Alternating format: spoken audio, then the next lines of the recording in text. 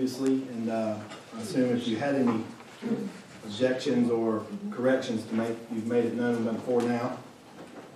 Are there any comments? I guess this is just a question. Okay.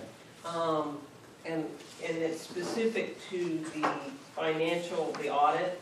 We did ask some questions about the audit, and of course all the answers came back very good. I don't know if there's value in having those discussions documented or not, but they weren't in here, and I don't feel real strongly about it.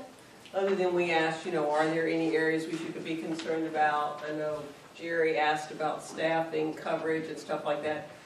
None of that got in here, and I'm not necessarily complaining. I just brought that up and wondered if we should show that we did actually exercise that a little bit more, but I don't, whatever our CPA suggests we ought to include, I will defer to him.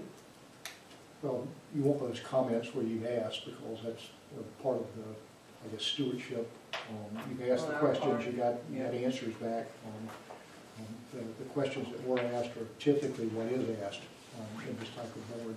Okay, so could I ask for those two additions Absolutely. then? And as Please I do. remember it, I asked if there were any areas of concern that obviously the board was interested in knowing if there were any areas of concern. The answer was no. And Jerry Jeanette asked, we're all sensitive to the fact that we try to spread the responsibilities among as many staff members as possible, but we are limited in staff, and the answer basically came back that we were doing about as good as we could for the size staff we had. Yeah.